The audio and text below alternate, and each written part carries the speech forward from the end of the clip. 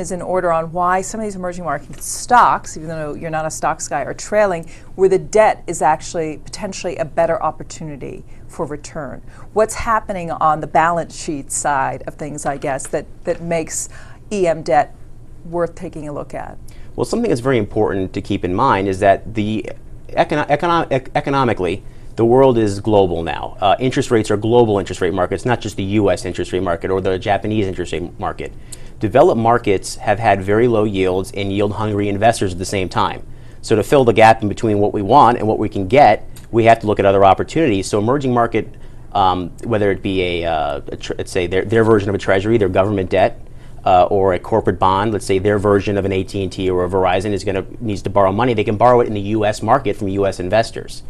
We get paid a premium for that. We earn a higher interest rate, but relative to the interest rates that they were receiving on their own debt market, their own local currency, their own currency denominated debt, they're able to still save a lot of money. So the balance sheets of these emerging market corporates and also the emerging market economies as a whole start to look a lot better. So we see that in emerging markets, the debt itself tends to lead a rally and equity tends to follow. So the debt has attracted a lot more investors to start.